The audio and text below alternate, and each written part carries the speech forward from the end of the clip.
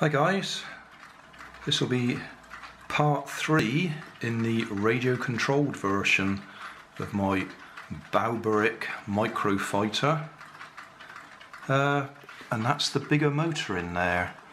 I think that's something like 8.5mm diameter and 20mm long. Bigger propeller, so I've actually had to cut a bigger hole and put some strengthener along the fin here, and it did give us more power.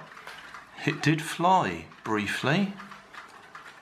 Unfortunately, I did manage to go straight into the ground with it eventually, so we got a bit of mending to do. Only glue, nothing exciting. Should be able to get that back together again. But I think I might need to do a bit of trimming to it because it was tending to nose in.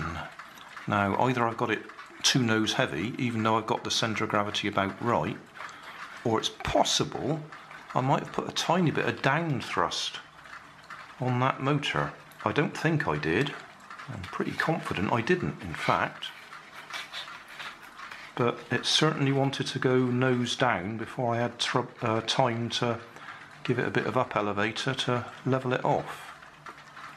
So we got one reasonable flight and then one fairly short flight into the ground. So I'll show you the film, shot with my hat cam and my sunglasses camcorder setup, neither of which give very good resolution, but that's what I use today. Right, far from ideal weather.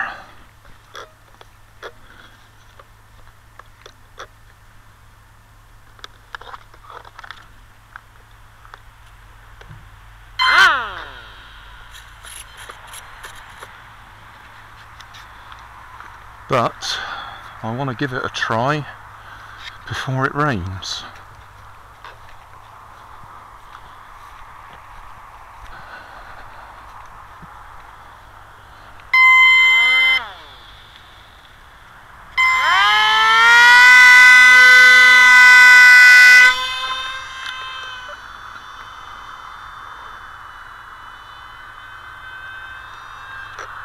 Right, well, apart from me not controlling it, we actually had enough power.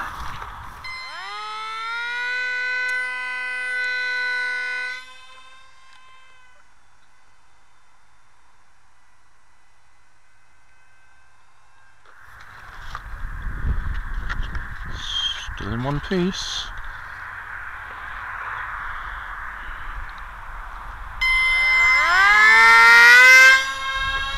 Oh, need a bit of up to begin with though, I think.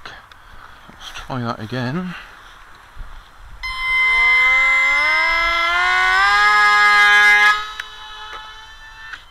Nearly.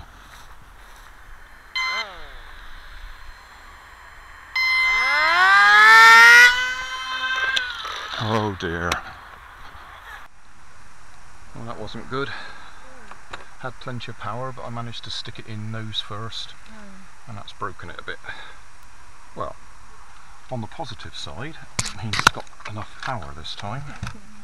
On the negative side, I'm going to have to go and mend it.